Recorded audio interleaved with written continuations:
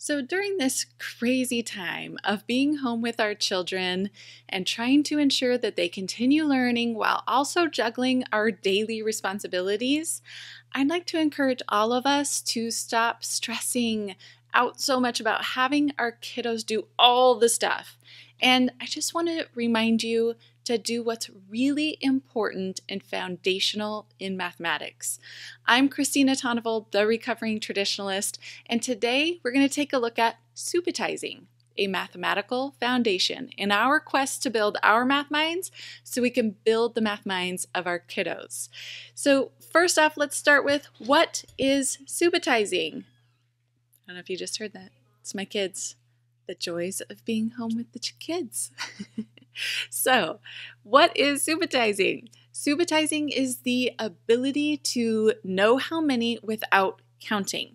So if you go like this and your kids or students can tell you instantly that it's 3, that's subitizing versus a kid who needs to count one by one by one.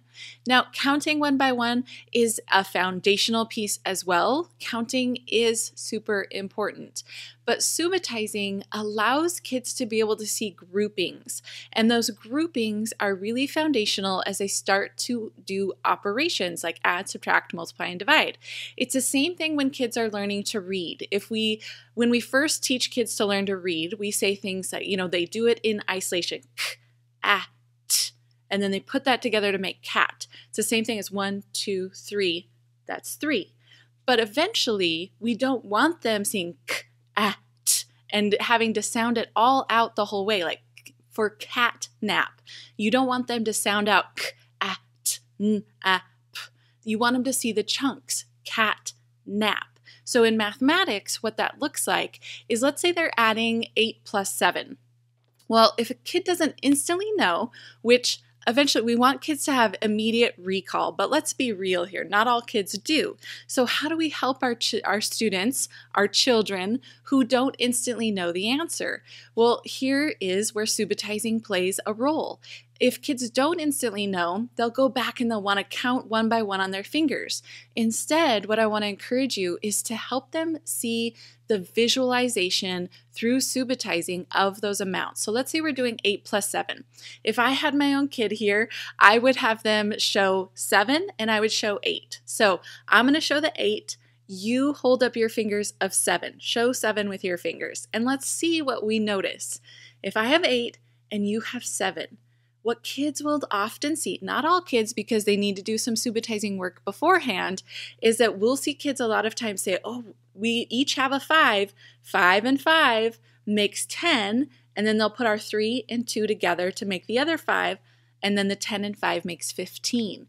So seeing those groupings, that 8 is not just 1, 2, 3, 4, 5, 6, 7, 8. 8 is a 5 and a 3. Helps them be able to chunk and put groups together. Okay? Same thing holds true as they move into multiplication. Kids often struggle with multiplying by 7. 7s are tough even for adults. Okay? But let's say we have the problem 7 times 4. That really means 7 groups of 4.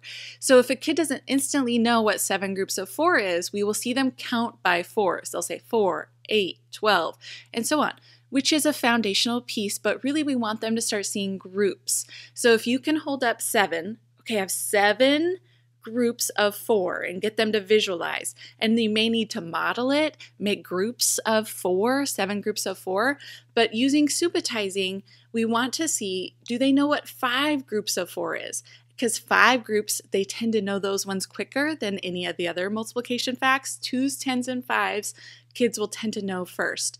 So if they know 5 groups of 4, like hold it here, what's 5 groups of 4? Oh, that's 20. And what's 2 more groups of 4? 8. So if we put those together, 28. 7 groups of 4 is 28. 7 times 4 is 28. So this ability to subitize helps them be able to see chunks and groups instead of seeing it one by one by one. So how do we actually build that for our kids, whether it's in a classroom or in our homes? My number one advice is always to play games with kids. If you have dice, dice are great because there's a pattern there and they'll start to instantly recognize. That's one of the ways that you can see if your kids have the ability to subitize is play some dice games. If they roll the dice and they can tell how many instantly, or if they have to count the little marks on the dice. If you don't have dice, cards are also great, but I don't like normal decks of cards because if you think about it, it's not actually showing the correct amount. So if you have a deck of cards and let's say you have the 6 of hearts, when you look at the 6 of hearts, yes, it has 6 hearts, but it also has one up in the corner, another one down in this corner. So there's actually 8 hearts on a 6. Which can be confusing for small kids. So I would encourage you to find some subitizing cards, and you can find tons of them just by Googling subitizing cards. I will also link to ones that I've created. I call mine Savvy Subitizing because they have all different kinds of patterns. We have finger patterns, we have tally marks, we have 10 frames, and rec and recs. If you're not familiar with rec and recs, they're beads on a thing, and they're red and white beads because the red helps trigger that. After 5, they see the groups of red and white. It's kind of like your fingers. The nice part about these is they're grouped all together. So if you don't have cards, you don't have dice, use the fingers. We've all got those fingers, and just do finger patterns with kids. Ask them how many. Ask them to show you. Show me 4. If they're always doing this, which is great, that's a wonderful way to show 4. Do something like, what about this? Is this 4? And you, at first they'll be like, no, depending upon the age level of your kids. But my kids did that. They're like, that's not 4. This is only 4. So vary up your finger patterns. Another way to do it is just with snacks.